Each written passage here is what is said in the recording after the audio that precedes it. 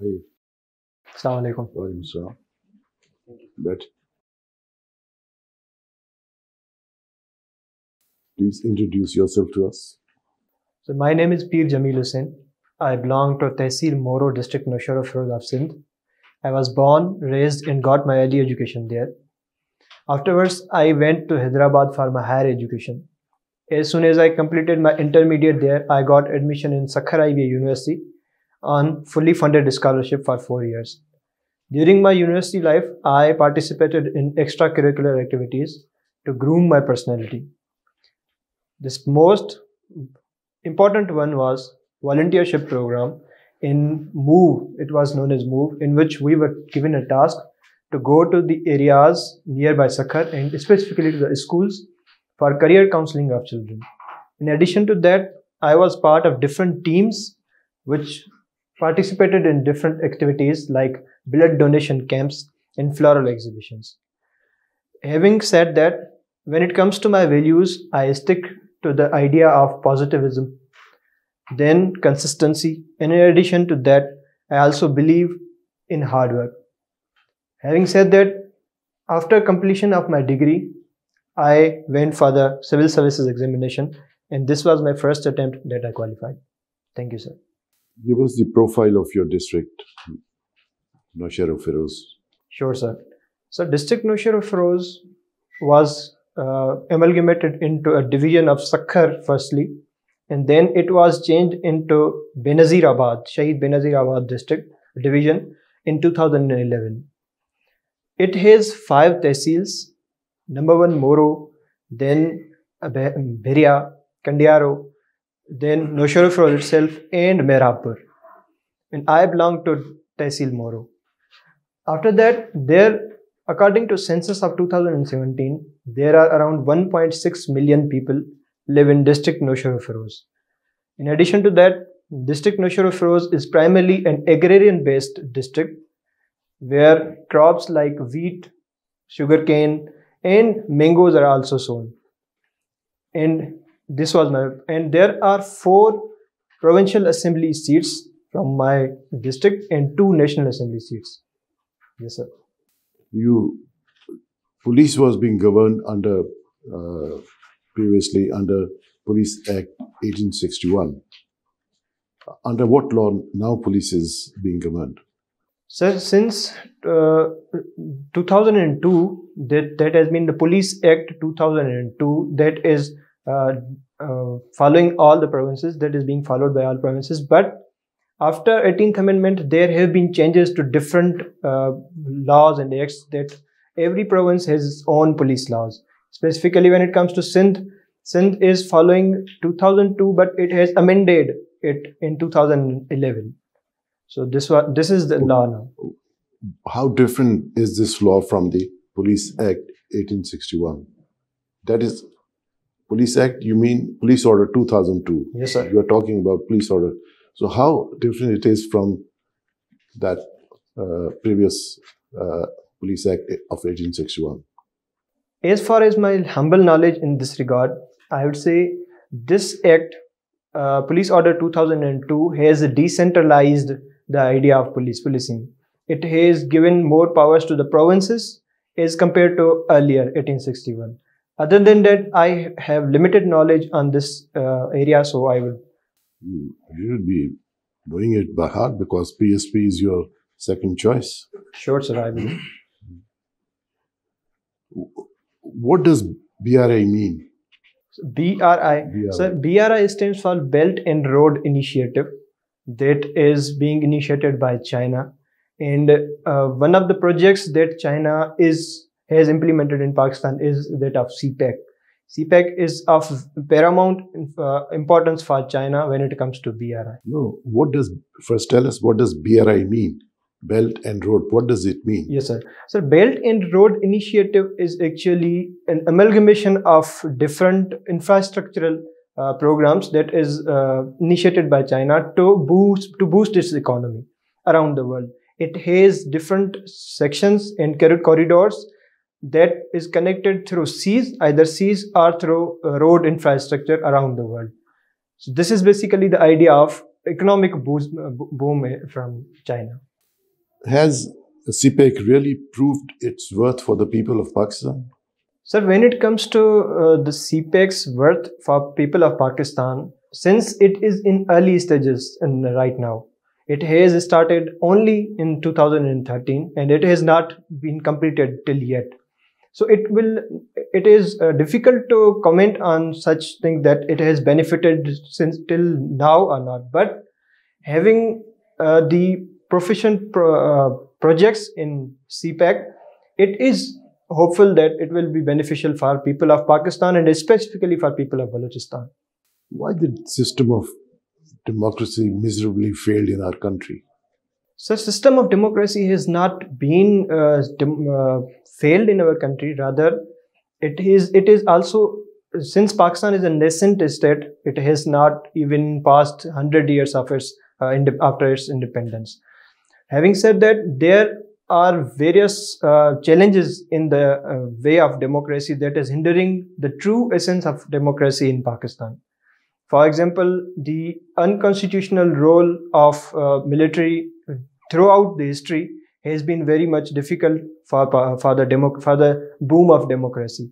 In addition to that, since these last days, if we see the democratic system in our country, it is actually a true essence of democracy that has happened in Parliament. But Parliament has not been proven that effective when it comes to Pakistan. So considering these challenges, the different challenges, democracy is progressing, but it has not failed till now. Welcome to CSPs Academy for CSS PMS preparation. CSS PMS तहरीरी इम्तिहान के तमाम मज़ामीन की online और on campus तैयारी के साथ साथ subject selection, assignment checking, class test, mock exam, individual teacher discussion और फीडबैक सेशन का इनकाद किया जाएगा। इसके अलावा FPSC की तजवीज़ करदा बुक्स से बने मयारी नोट्स और CSPs पब्लिशर की बेहतरीन बुक्स मुहैया की जाएंगी। Register now at 0316-570-1593. Okay. What role is assigned to the Council of Common Interest? So, Council of Common Interest basically is a forum under Constitution in which all the provincial chief ministers along with the Prime Minister of Pakistan sits together and they decide things which are mentioned in part 2 of chapter 4 of the Constitution. Basically, those things that are not consensusly being resolved, that are brought into the Council of Common Interest. Along with that, after 18th Amendment, since there are devolving of different subjects, so if there are issues on certain subjects, for example, education, the policy of education, that can be resolved through the Council of Common Interest. So this is the basic work of Council of Common Interest, that it develops a consensus among all provinces. In the last meeting of this council, it was decided, that was during Mr. Imran Khan's government, it was decided that next election, general elections, will not be held without conduct of new census. It was decided by all the provinces. Yes, sir. But now there is particularly the opposition, Mr. Imran Khan wants that elections should be held without due regard to what was decided in that meeting. How do you see it? So it was a problem at that time, but since census has been started right now, it has moved to a digital census rather, and after census there would be a new there could be a chance that all the provinces along with the opposition should accept the fact that the elections should be held after the census. But keeping in view the current scenario, it is actually not up to the mark that should have been happened, but that has not been happened. Accounting and auditing, What is pre-audit? So pre-audit happens before the actual audit. It actually when the auditors or the independent persons come to the organizations and for the audits, and they actually view all the auditing procedures that are already being implemented in the organization. That is pre-audit. So in my humble knowledge, that is pre-audit. I will look into it further, sir. Pre-audit is something different. If we have pre-audit, then why we have post-audit? So post-audit, if you allow me to guess, post-audit happens when after the audit, actually audit happens, and it happens I have limited knowledge to that. I will look into it, sir. Good. Peer Jameel Hussain. Yes, ma'am. Can you tell me something about what is a peer and what is its impact on society? Ma'am, peer is basically a title that is given to certain people whom other people follow. This has a great impact when it comes to the Islamization or the spread of Islamic values. But when it comes to my name, the Peer Jameel Hussain, it is basically the title that is given by my family, and now people do not follow me as an individual. It was my grandfather. Up till him, people used to follow them. But we have, since we have shifted to other arenas of the world, for example, we have been indulged into the educations and into the jobs. So we have limited time to guide the people. Hence, people do not follow me as an individual. But I'm asking about the institution of peer on the society. Yes, ma'am. Ma'am, peer has an impact on society in a way that those people, specifically who are not literate, they follow them, and the peers give them the education regarding the Islam and regarding to the contemporary education as well. So this has impact on their literacy level, I would say. Join CSPs, where we believe that your dreams are our mission. So let us be your partners in this transformative journey as we equip you with knowledge, confidence, and resilience required to emerge as CSS toppers. Contact us on our given WhatsApp number 0316-570-1593 or visit our website www.csps.com.pk. One of your favorite personalities is Elon Musk. Yes, ma'am. Elon Musk is a very controversial character. Can you give your views on this remark that I have made? When it comes to the controversial facts of Elon Musk, that is one of his personal characteristics. But why I follow him is because of his professional lifestyle. And since the start of his professional lifestyle, he has the propensity to try again. And that thing actually attracted me, and I have chosen him as a favorite personality. You also do surfing on internet. What is your view on Elon Musk's decisions after buying Twitter? Yes, ma'am. Elon Musk, after buying Twitter, has actually given power to free speech. According to him, all the people around the world have a right to express their views on the Twitter, and this is a platform where all and sundry can express his views. So I think he has given more power to free speech regarding after buying Twitter. But he also made certain fee. Yes, ma'am. When it comes to the fees, it is basically for the authentication of accounts. But it backfired. Yes, ma'am. And he again actually has implemented that policy. Firstly, when he came up with an idea, there were fake accounts which were actually authenticating themselves and creating mess for the big businesses around the world. But after rethinking the decision, he backfired that decision. But when he has imposed such a decision in a way that $12 will be now charged from people who are basically organizations, and there will be verification, change in color of the verification of those people, those organizations who are basically authenticated organizations. So that will actually impact the whole organizations around the world. What is hybrid warfare? Ma'am, hybrid warfare, when it comes to hybrid warfare, it is contemporary warfare in which different acts are done by the people. For example, earlier there was only the wars with the kinetic wars, I mean to say. Now kinetic and non-kinetic wars are combinedly acted in this hybrid warfare.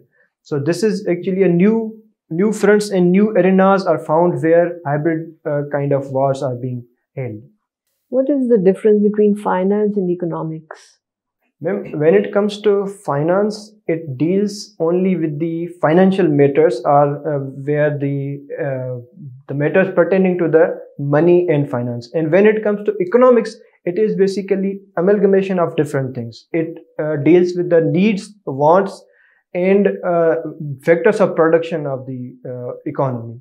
So this is an umbrella term under which finance can be one of the part of it. Thank you so much, Peer Jameel. Thank you, ma'am. Peer Jameel, Yes, sir. if from today you are appointed as Finance Minister of Pakistan, what would be your priorities to fix the current economic crisis in Pakistan? So when it comes to current economic problems, there are basically two major problems that Pakistan is facing right now. One is twin deficits and other is debt. So considering this situation, it is very much necessary to look upon these issues. Now, how can we look upon these issues? Number one would be to reduce the twin deficits. How? And this is the major question.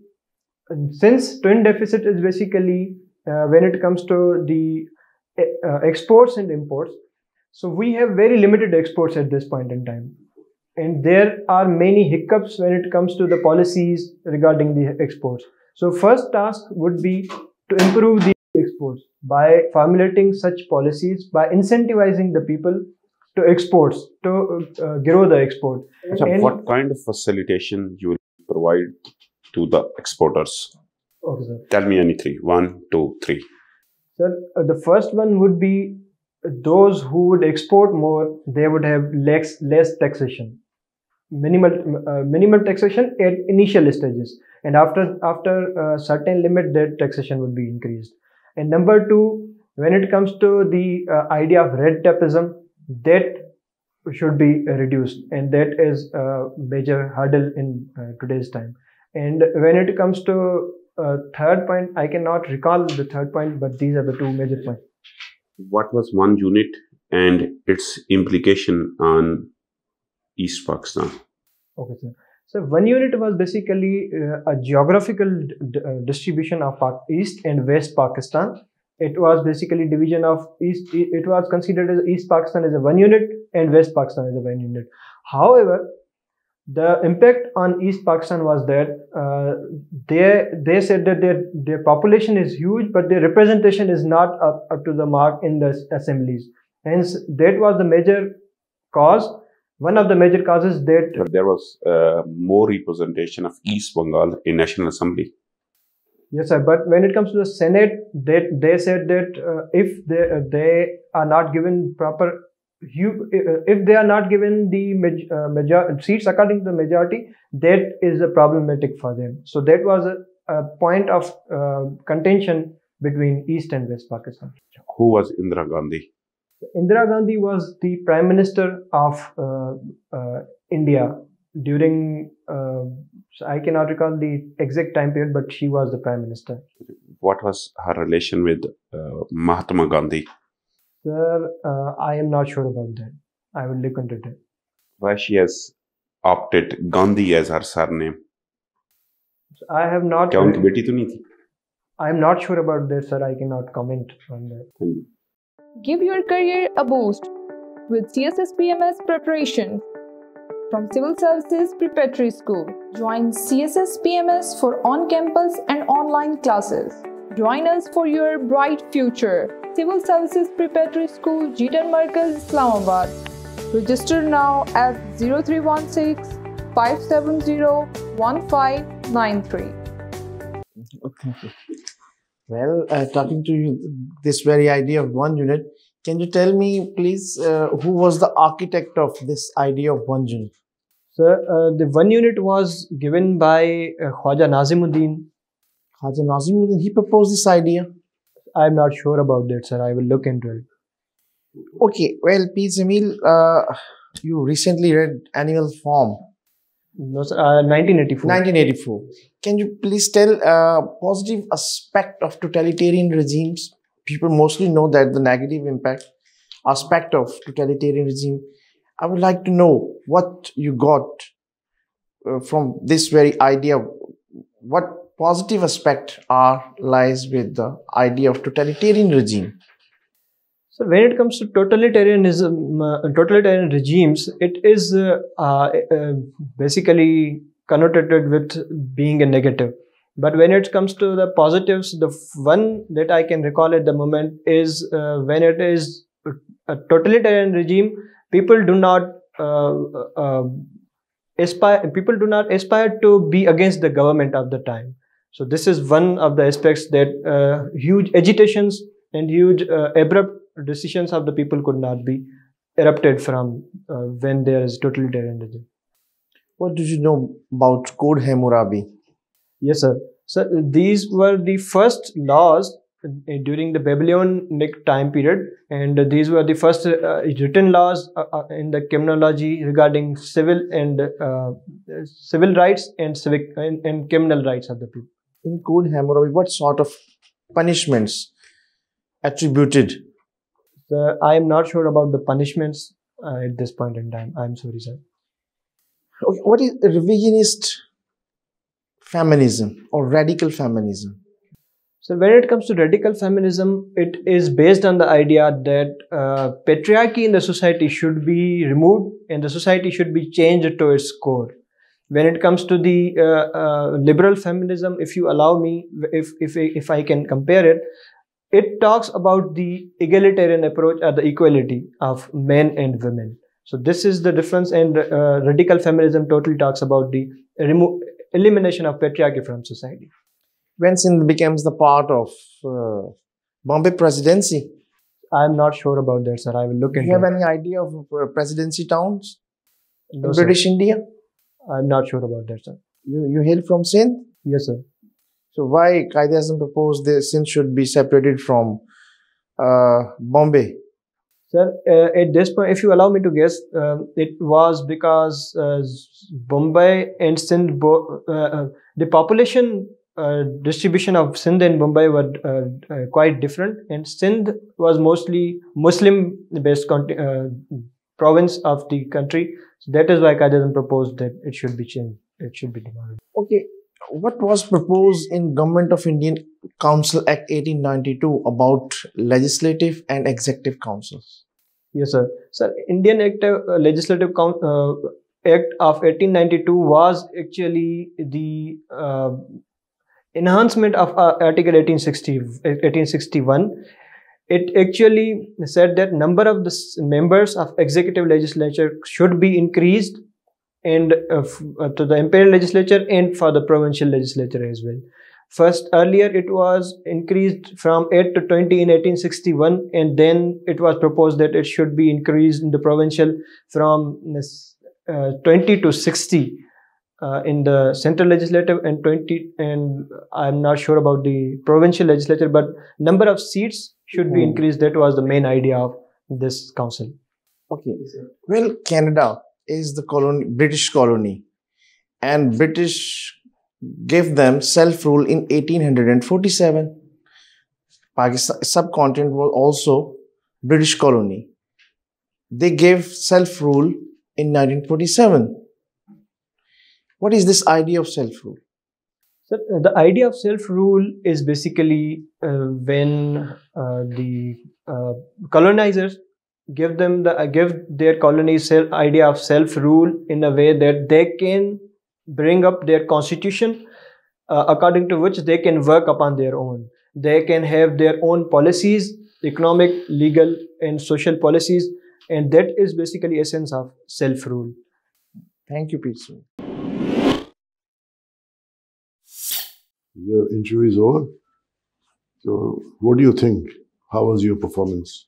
Sir, Pakistan affair में थोड़ा lack है. I should focus on that. Other than that, your worthy comments would be good thought. Knowledge gap है, ठीक है? There is knowledge gap. Pakistan affairs में और इधर भी जो है पुलिस रिफॉर्म्स वगैरह के बारे में ये Pakistan police order you have patchy आपका जवाब था. डेमोक्रेसी में you only blame for this. हमारे जो इस वक्त जो हालात है, आर्मी का रोल तो ठीक है वो है, लेकिन हमारे अपने पार्लियामेंटेरियंस का, पॉलिटिशियंस का जो रोल रहा है उसके बारे में भी you should have mentioned. Focus नहीं आपके at times आपको लूज कर जाती हैं. फोकस टू द पॉइंट आपके वो होने चाहिए रिप्लाईज. और फिर एक चीज़ और है, ये you look very serious. Normally भी इसी तरह आप यानी आप this is how you interact अपने दोस्तों के साथ, ये वो सर फैमिली में इतना तो नहीं होता, but this is a formal interview, so I tried to. That shows you are under stress. Okay. You should not look like this. Lively होना चाहिए. आप देखें आप मुंह पे स्माइल है, so you look much better. तो ग्लूमी लुक नहीं है, ग्लूमी लुक है आपकी. जो है कोई शीशे के सामने खड़े होके ना इसको इम्प्रूव करें, और जो है और I am sure with this अगर आप आपकी अपने आप को अच्छी तरह से आप प्रेजेंट कर सकेंगे. हाँ. और दूसरा एक चीज़ और है, आप जब when you are not sure about the answer, you say may I guess. Okay. ये नहीं, that shows that you are not sure about. Don't say may I guess. जैसे भी आता है आप जवाब दे दें. अगर नहीं आता, अगर नहीं है तो कह दें कि जी सॉरी. और अगर आप समझते हैं कि ये है तो कह दें ठीक है, कोई फर्क नहीं पड़ता उससे. Okay, sir. लेकिन may I guess नहीं, इसको अवॉइड करें. और इस वक्त हमने आपकी परफॉर्मेंस वैसे अच्छी रही. यू आर वेरी आर्टिकुलेट और communication skills they are very good. You have the potential. इससे बेहतर आप मार्क्स ले सकते हैं. Thank you. Wish you all the best. Please, Jameel Hussain, you have a good personality. You're well dressed. Your posture is good. There is a little knowledge gap. I deliberately asked you about peer, not only because it's your name, but also because you've studied sociology. Yes, ma'am. So your answer should be more intellectual. Okay, ma'am. मतलब ये कहना कि जी जाहिलों को ही हम रास्ते में लाते हैं और अब हमारे पास टाइम नहीं है तो जाहिल अपने काम पे और हम अपने काम पे. It's not a very convincing argument. Peer was an institution in your society. They have played a certain role, and now there are challenges to it because पीरों को खुद नहीं इल्म रहा इस्लाम का, और इसलिए ज़्यादा लोग अब it's become a business. गाँव में जो बने हुए हैं so called peer, you might be a genuine peer, but there are a lot of pseudo peers also. Yes. So when I ask that question, I expect an intellectual response rather than taking it as personal. My intention wasn't personal, but obviously the panel will ask you questions that may look personal. But because you've studied sociology, and then when you choose a personality, please ensure that you take a personality which is not controversial. Okay. And that is well known. Professor Nisar Ahmed Siddiqui, not many people would know. So don't put in a name that would put you in a spot. Okay. Choose a personality. अब ये जो top billionaires जिन पे सारी दुनिया जो है criticise कर रही है, उसमें इलॉन मस्क भी है, और जो उसके दिल में आता है वो कर लेता है. कभी उसका हिट होता है, कभी उसका मिस होता है. So I would recommend, because it's not about the personality, it's about you. Okay. So do you follow the same ethics and do you have the same indecisiveness कि कभी वो $8 लगा रहा है, फिर वो $12 लगा रहा है, फिर वो backfire होता है, फिर वो misfire होता है. Doesn't reflect well. ठीक है? So when you choose a personality, सोच के, और फिर उस personality के सारे aspects, Elon Musk के कितने बच्चे हैं, how is he dealing with his children? You don't know. And that is also an issue somebody can ask. Okay. So choose a personality that you can defend and relate to yourself. Okay. ठीक है? बाकी you are very good and you have a good potential. Work hard. अपने interview की तैयारी करो. सबसे पहले अपनी इंट्रोडक्शन की. शीशे के आगे खड़े हो, एक पेज लिखो, उसमें write main points. What you want the panel to speak about you. You see, it's not ranting. You should be very focused that these are the things which are my strengths, which I need to present in my interview. So, introduction अपनी जो आप देंगे उस पर बहुत सवाल होंगे. Okay. So, इसलिए एक practice करो, शीशे के आगे बोलो. You're very articulate, but still the words you use, you will be questioned on that. Okay. But inshallah you'll do well. Thank you. Wish you all the best. Thank you.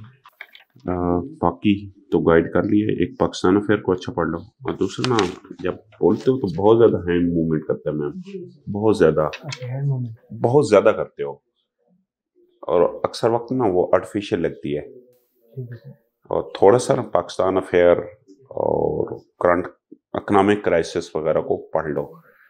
ये तो हर बात बंदा कहता है जी एक्सपोर्ट बढ़ा दो, ये तो लेमैन से पूछे तो उनको भी पता होगा, लेकिन आपसे और किस्म की ओपिनियन एक्सपेक्टेशन है sir.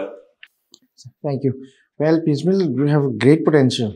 Excellent, good communication skills बहुत अच्छी हैं आपकी. पर्सनैलिटी का मैडम ने आपको बताया. आपका जो नॉलेज ना, एक चीज़ में आपको तो जब आंसर देना होता है ना, रिटन आंसर भी या इंटरव्यू में भी, एक चीज़ होती है डिडक्टिव रीजनिंग, एक होता है इंडक्टिव रीजनिंग. या तो आप आंसर फौरन दें, फिर उसके बाद उसके पास्टुलेट्स बताएं, या पहले पास्टुलेट्स बताएं, फौरन कटक करके आंसर दें.